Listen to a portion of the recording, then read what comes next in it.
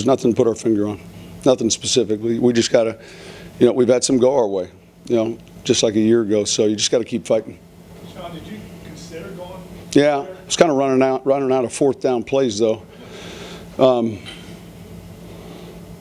think this though, in all seriousness, you know, when you go for it on fourth down, you probably have something you like, and spent some time on it. And honestly, you know, there were a handful of plays, but I don't know that there were any where we said, hey, you know, it just seemed like that was the right thing to do, based on what we were looking at.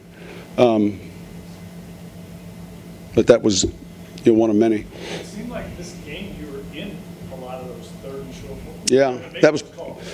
And look, that was, you know, part of the plan is in the first half we weren't as much. The second half we were, and so our third down percentages then increased. Part of that was the balance then in the rushing numbers. I mean, that all kind of went hand in hand, and then we were getting, you know, some of the more favorable third down and distances. But you know, there was a lot really that went on in that fourth quarter when you go into the incomplete pass, and you know, we're inside of 2 minutes or in overtime, and all of a sudden we get the call the right way, and there was a really, I want to say, about a 7-minute period where that game went back and forth.